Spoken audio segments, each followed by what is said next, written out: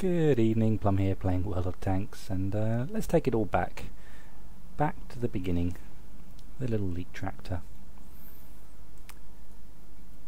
Wow, I've had this tank a long time, obviously since the first ever game. This was the first machine I ever played my first ever game in, and no regrets going down the German line to start with. I, like most people, wanted to get my hands on a Tiger 2, not anything with Tiger in front of it. Would have been great, before finding out that actually they're not the killing machines you expect them to be. They're just balanced like all the other tanks. But this is where it all began, little Leichttraktor. So obviously you can have some very good games playing tier 1 tanks when you've been playing 3.5 years or whatever it is now. Let's see what happens in this match. Probably going to be what do you think, Prokhorovka or Himmelsdorf? Or Mines? Which one's it going to be? I think it's going to be Mines. No, Melanovka. See, everything's going wrong tonight. I haven't had any good results. Nothing unusual happening tonight. So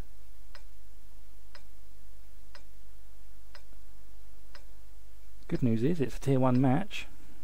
So I am going to go to my regular watering hole over there by the water, center of your screen, either F7 or if I can get to it, E7, Echo 7, Echo.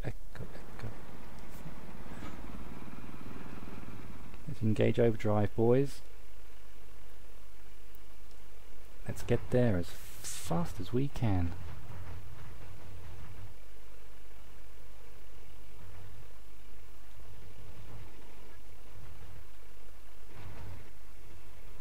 Spinning those tracks. These little tier 1 machines are still very good fun. Very good fun indeed. For some reason XVM's not working, so it's just a 50-50. We've got a T1 absolutely screaming up the map. So, to make sure I can get shots on anything he does illuminate, which he's going to start doing any second now, I'm going to get up to this bush. Now, because I have a 100% crew in this tank, it is obviously pretty accurate over these sorts of ranges. It's a shame we didn't illuminate any more than that.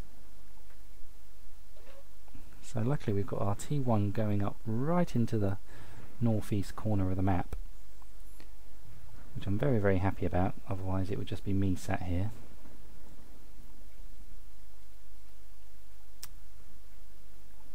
So now we just need a little bit of patience. We could also do with a time machine just to skip forward, so you're not sat here looking at this virtually stationary mini-map like I am.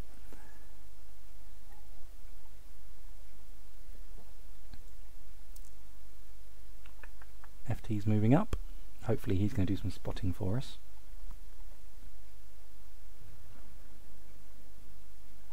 This is a very good spotting position. Right from here. Now it's a shame that MS1 is down there. Obviously the FT can probably have shots on him. Is he going to come all the way up over this ridge? I think he might. So really I shouldn't fire straight away. I should let him come over. At least come over a little bit more so I can get 2 shots into him before he changes his mind.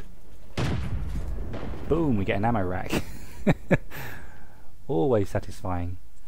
Now, was I spotted? Let's see. That drops short. Nice big target to go for the side of. One more. Ah, we just missed the kill. Now their team is crumbling. We do catch the shot. Just missed that one. They are quick, these T1s. Not quick enough to dodge a shell though. I feel like it's now safe to move up a bit, he says, taking shots in the side. Nope, we're okay.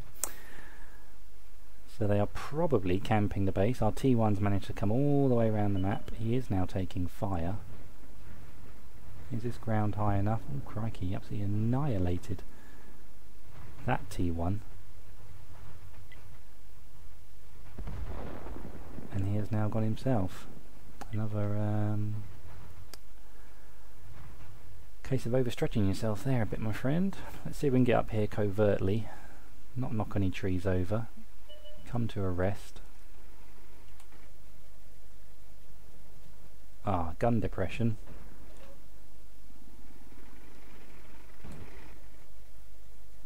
There's another miss. There's a hit. One more, come on. We just missed. And there's another kill. So 3 kills. No damage taken yet. I'm inclined just to sit here and let this FT move up. And hopefully give it to them as soon as he lights something up. I'm watching the mini-map mostly. Come on, FT. So our camp is pretty well defended. Although I can't see what our tanks are doing because they're out of range. Oh no, taken out from who knows where. Let's just push up a little bit. I'd like to get some eyes on, obviously.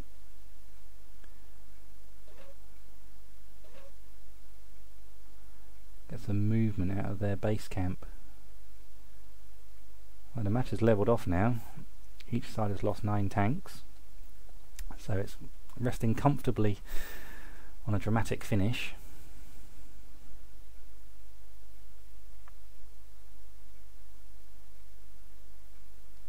It does take quite a while for that reticule to settle down, which is unfortunate. But if anything can do it, the Leichttraktor can. I'm not inclined to attack. We've still got 9 minutes. So I am just going to sit tight. I'd like that T1 to come up and support me. I mean, we've had a T1 go around the top of the map, so it should be pretty safe for him to move up. And can I ping him to come over here? Can I even see him?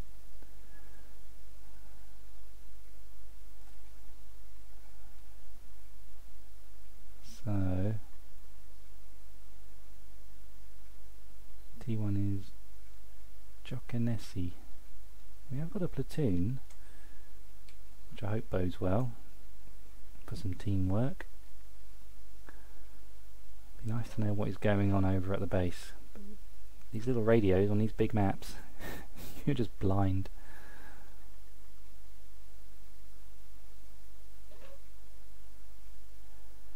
We know they're here though. We just watched a couple of our friendly tanks get destroyed approaching the base. So I'm inclined just to sit tight. This is where patience is a virtue. Boring though, but I'm not going to throw it away. If I attack, I will be killed. They've proven that they're just sitting there waiting, so it would be a mistake.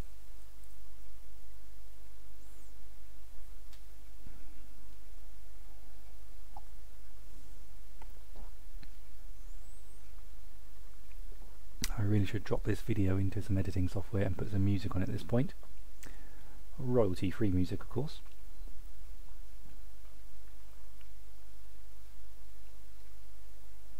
And that Leichttraktor's moving up the same path where everything else has died so far.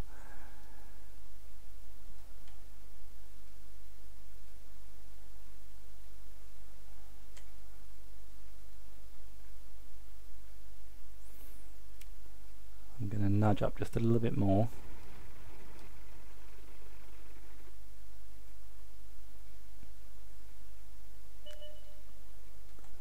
So we've got a medium tank. I'm going to start to put the rounds in. See if we can't remove him from the game. Have I been spotted? Am I about to get shot? It doesn't look like it. And now our patience has paid off, thankfully.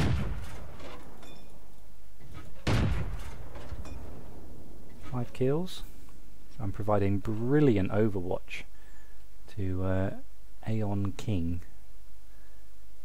He can move up, spot, and then we can get 2 guns firing on them.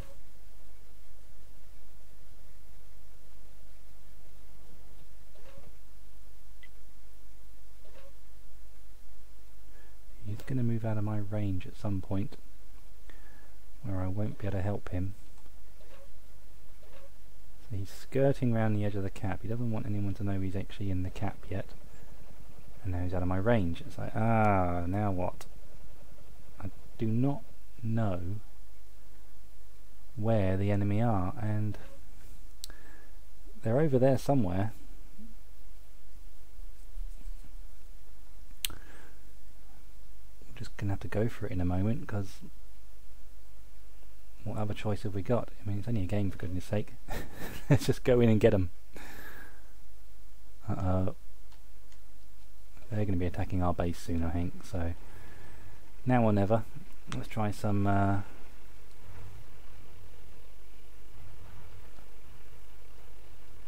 attacking.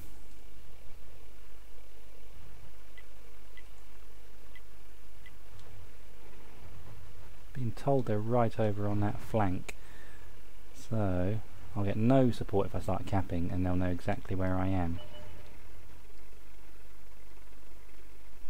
Ah, Elm King is still alive. I just assumed it was him that got killed.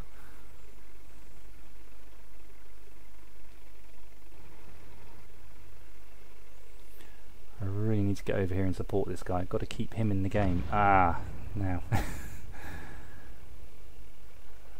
can nearly one-shot this T1. Don't want to get spotted. Not yet. I don't know where the other tanks are though. So I'm probably going to come and rest up where I can get some decent cover.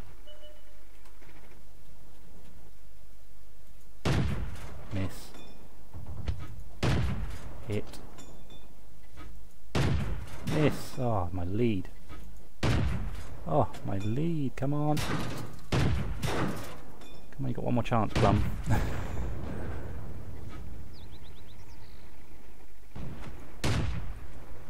Phew. So we got Top Gun anyway. Top Gun is in the bag. This guy is a one-shot. 7. Uh-oh. Now where is he? He's probably over here somewhere. Getting to the low ground. There's only me and that T1 left. Oh! We get a lucky shot! Hadn't even aimed the reticule. It was going to do or die then, because he was going to get me on the next shot. And luck is on our side. So we get an 8-kill game. Get the mastery badge. 11,500 XP, 3,500, sorry, 11,500 credits, 3,500 XP. A really tasty battle efficiency screen. And how did we do?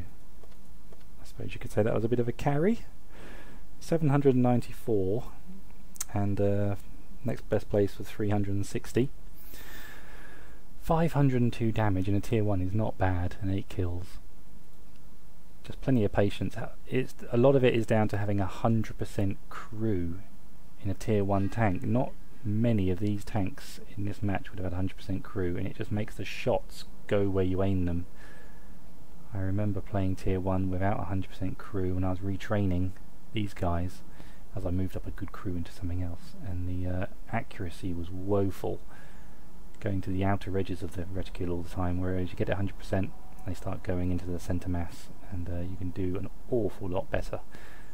So maybe just get your commander to 100%, pay for it with gold, I don't know, it'll improve your game stats very quickly.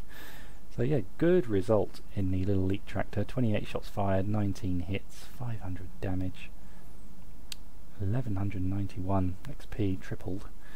So a good game to end on. I think that's the one I'm going to post this evening. Had a flurry of near games, but that was a good one to finish on. Is it seal clubbing at tier 1? I guess it is, but the guns certainly know better than, or the tanks know better than any of those other tier 1s. It's a very level playing field. I sometimes think the T1's best suited, really. I should probably get a T1 for this sort of thing, but gotta love the Leichttraktor. It's got the manoeuvrability, and it's kind of the best of both worlds. I love that gun. Love that little tank.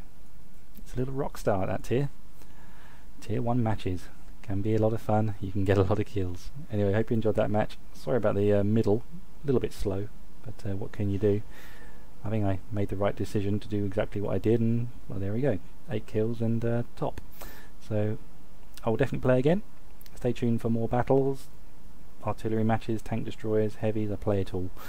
If you're inclined, press the subs button, and then I know I'm doing the right thing at least, and I will definitely play again soon. Take care.